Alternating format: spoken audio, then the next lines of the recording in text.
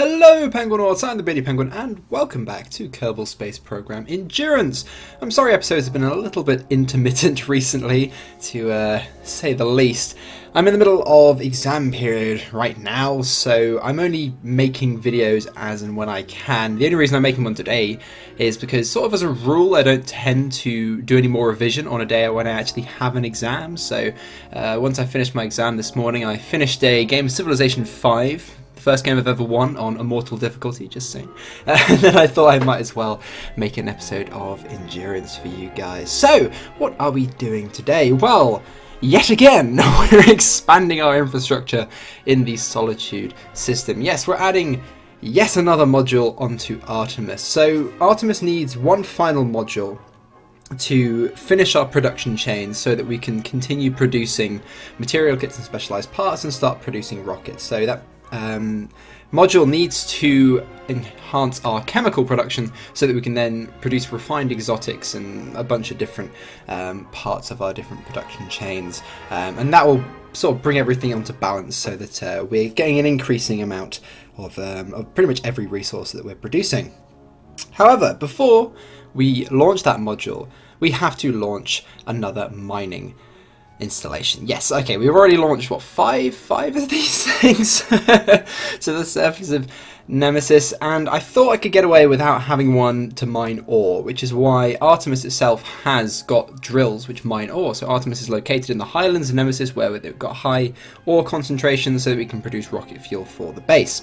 However, I decided we had quite a big chunk of spare capacity on our final module, so I thought, why don't we whack on a bunch of agriculture modules and make Artemis almost fully self-sufficient on supplies, because then the only thing we'd have to supply Artemis with is machinery, and that's the sort of resource that all of these various different modules use to manufacture things, but you see very small amounts of it every day. I think it's usually about 0.97 machinery a day or whatever, so we just have to top that up ever so slightly every now and then. Probably when we do the crew rotations will be more than frequent enough. So, in order to start farming on the surface of another world, we obviously need to have some fertilizer, and then the more important thing, we need a lot of water. Water is the most important resource, obviously, in producing supplies and feeding and keeping our Kerbals from dying of dehydration, but water is very heavy. Obviously it's not expensive, but in order to supply the base with water, yeah, it's just not feasible. So what we're going to be doing is mining ore on the surface of Nemesis and then using ISRUs to electrolyze that ore into hydrogen and oxygen, so we can produce rocket fuel, as we have been doing already on the base, but then we're also going to be just using that water for agriculture. I think something like 95% of of this ore is going to be going towards our agriculture. You see we landed that second stage there by the skin of our teeth with those parachutes. It was quite a nail-biting landing there, but we do manage to recover the first and second stages of this rocket. Yeah, the Albatross 15 still remaining relatively unchanged. You guys have seen this launch many times before. I mean, we launched 5 of these things in a single episode once, so yeah, we are going to do some different things fairly soon. But this is essentially what this whole series has been building towards, is getting this colony working. Because once we get Artemis working, and trust me, a lot of this has been trial and error. I might seem to know what I'm doing, and I have watched a lot of, you know, videos on USI and read all of the in-game documentation and stuff, but a lot of it's about clear as mud, which is intentional on the mod developer's part. It's supposed to be complicated. It's not supposed to be simple to set up a self-sufficient colony. You know, you have to really work for it. But I'm figuring a lot of this stuff out as I go. So as a result, I thought it's a much better idea to get a self-sufficient colony working on Nemesis, so a body that's really nearby, where if you have any problems we can evacuate the crew or send up supplies, rather than try and nail it first time on another planet or, God forbid, another solar system, which is what we're going to be doing eventually. So this is why I thought, you know, originally I was just going to make Artemis produce rocket parts, but we're going to have our crew up there for a long time, and it saves us a lot of money if we just make it self-sufficient, and it's worth figuring out this sort of thing now. But yeah, Artemis, although it does have 6 stock drills on it, that doesn't produce anywhere near enough ore, and anywhere near the kind of quantities we're going to be using for agriculture. So that's why we need this final mining installation, which does kind of make that one mining, sort of that fuel module of Artemis a little bit redundant. Probably could have put the launch pad on another one and removed an entire module there, but oh well, it doesn't really matter too much. So you can see here we're just landing, I think we're about 30 kilometers or so from Artemis, and just heading into the highlands here is where all the ore tends to be concentrated, which I guess has some sort of parallels with reality. You know, lunar ice tends to be stored at, well, it tends to be stored at higher latitude, so right in the right in polar ice caps where they don't see any sunlight at any point. That's where all the ice tends to be concentrated. So I guess, you know, in the shadow of large mountains and some of these sort of valleys and stuff, some of them might not see sunlight particularly regularly. It might make sense that there'd be a large amount of ice here. And you see here, we almost landed, but yeah, the terrain is a little bit unforgiving in the highlands of Nemesis especially. I think it has the highest mountain to sea level ratio of any planet, or body I should say, in the entire Archangel system, so it can be a little bit difficult to land at times, but we managed to set down just fine and we get our drills working away. So now we've got our ore supply, we swap over to Artemis, and we have a few things to do before we bring along our next module. Now this is going to be solved hopefully when I upgrade to version 1.7 for the next series. So after episode 50 and we start the next series, we should have a pretty massive performance increase, but the frame rate around Artemis is starting to get a little bit painful. So what I'm going to do here is I'm actually going along and I'm disassembling every single redundant part on Artemis. If it's not a vital part, then it's going. If it's a redundant antenna, RCS ports that we use to land, and now of course these drills as well, we don't need them anymore, so they're going. And I think just doing this and just removing tiny little redundant parts that we don't necessarily need anymore, we ended up removing something like 50 parts, and it was a noticeable increase in frame rate, so it really was worth going along and just destroying all of these various little parts that we've just sort of accumulated from the different sort of things we've needed to land all the different modules on the surface. So there we go, we've done that, and we've also produced ourselves a bunch of material kits and specialized parts which we can put towards building things in the future. So now we can actually launch that module. And I've been thinking recently, I've just realized how appropriate Artemis is as a name for our moon colony, because if any of you don't know, it's recently been announced that NASA's new moon program is called Artemis, and it's such an appropriate name because Artemis is the Greek god of the moon and also sibling to Apollo, which is why a lot of science fiction works have used the name Artemis, such as, you know, Andy Weir's book Artemis about a moon colony. And of course I think NASA obviously agree that it's appropriate because, yeah, their next upcoming manned missions to the moon they're called the Artemis Missions, which is pretty exciting. They say they're going to land people back on the moon by 2024. I want to believe that, but I will believe it when I see it, is all I can say. Unless that pledge is accompanied by an appropriate increase in funding, which, yes, they're going to get another 1.6 billion to try and get SLS back on track and everything. Whether or not that gets through Congress, who knows? I'll believe it when I see it. I really hope it happens, but yeah, I think it's going to be more like 2025, 2026 at the absolute earliest. Anyway, so as you can see, we've now revealed our final module. It's actually quite large, but in order to get the weight down so we can actually transport it to the surface of Nemesis, we removed most of the machinery from the different components. And I didn't realize at the time that the productivity of a module in USI is actually directly tied to how much machinery is in the module. So it operates at 100% efficiency when it's full of machinery, and as the machinery gradually drains, so does the efficiency. So I thought I could just use the machinery that's currently on Artemis to power the various different modules, but no, we're going to have to send up a shipment of machinery, but we can do that when we send up the final number of crew members, and we can actually afford to hire the crew members, but that will be in the next episode when we send up the full crew complement to get Artemis fully operational. But let's go on a little tour through the different modules of this final, well, I guess the different parts of this this final module. So first of all, we've got a refinery.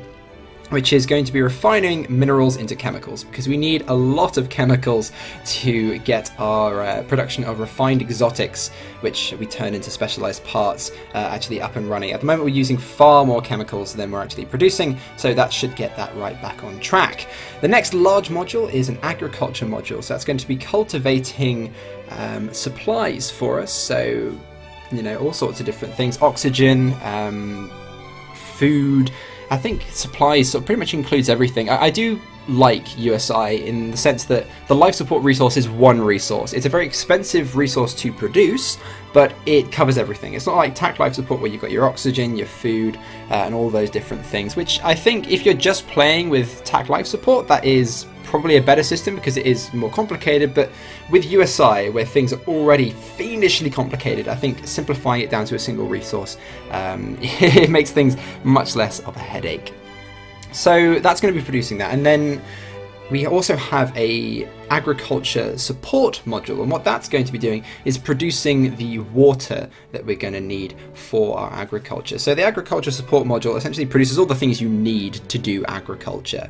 You can see on the top of the module there we've got a lot of little domes. So 4 of those are habitation domes, and that brings the total number of domes on Artemis up to 18, because Artemis is actually going to support 18 crew members. Originally it was going to be, I think, 12, but I realized that with the agriculture and everything, we're producing almost enough supplies to make the base pretty much self-sufficient for 18 crew members.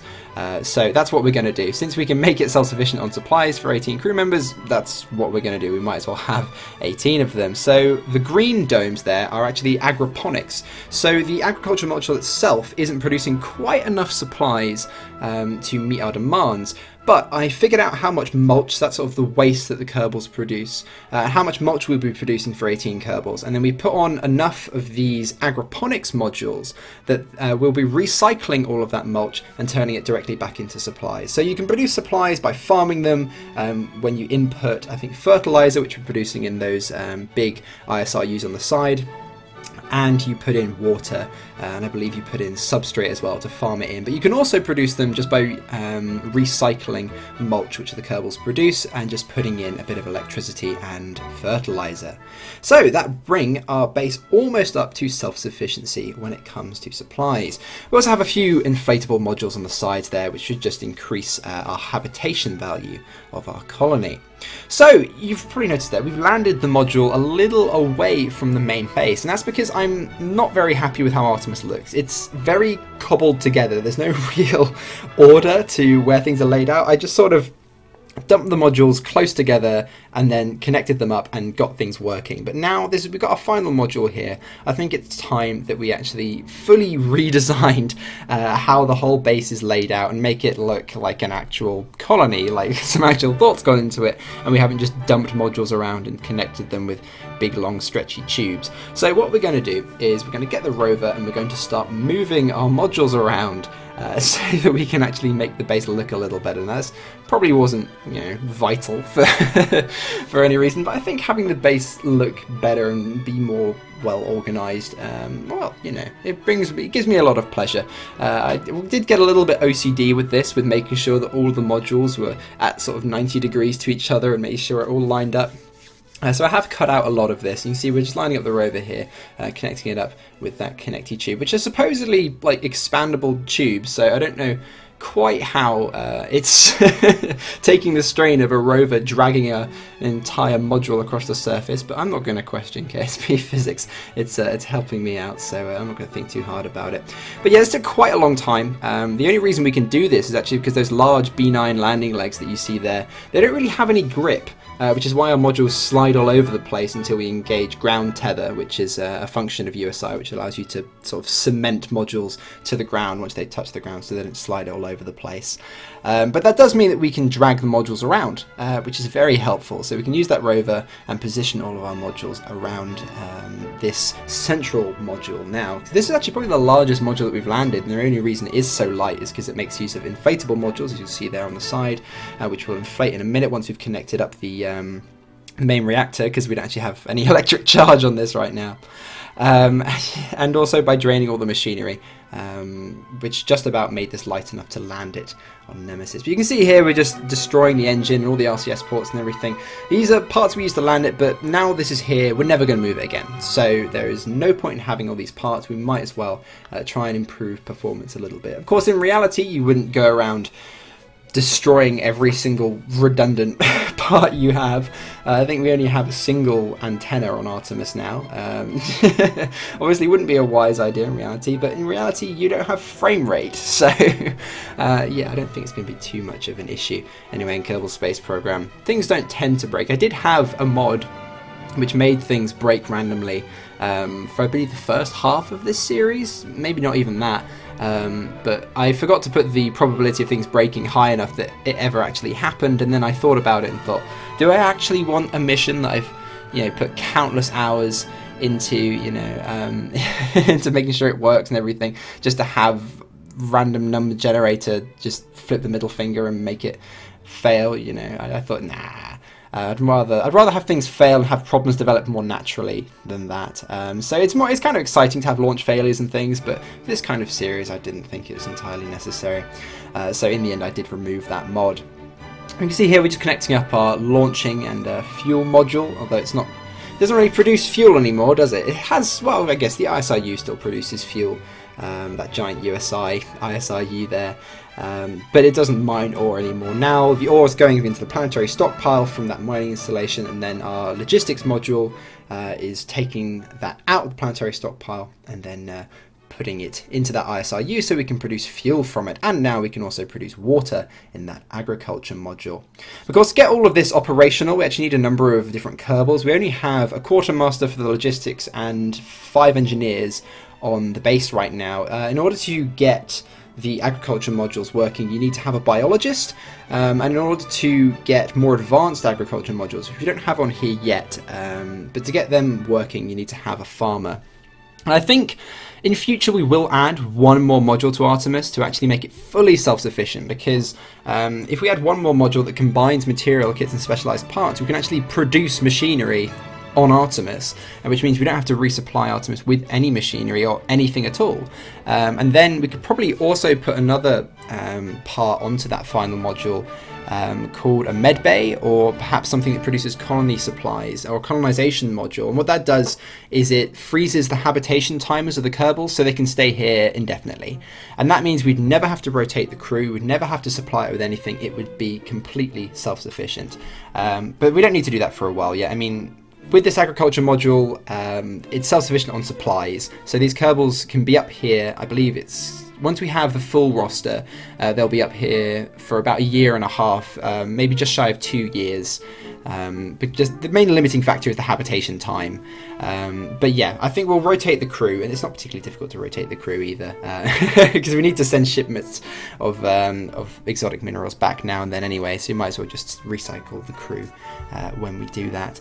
But yeah, we will probably in the next series make this fully self-sufficient, just to see how that works, just to, as I said, have a blueprint for when we make colonies in the future, because all of this has been a fair bit of trial and error, as I said, a bit of documentation, a bit of trial and error, but it's finally all working. So what we need to do now is send up the final 12 crew members. So that's going to consist of a biologist and a number of engineers to get our productivity up so we can produce rockets, and we can actually get Artemis fully operational. But that will be in the next episode. Thank you very much for watching, everyone. I've been the Beardy Penguin, and I will see you all next time.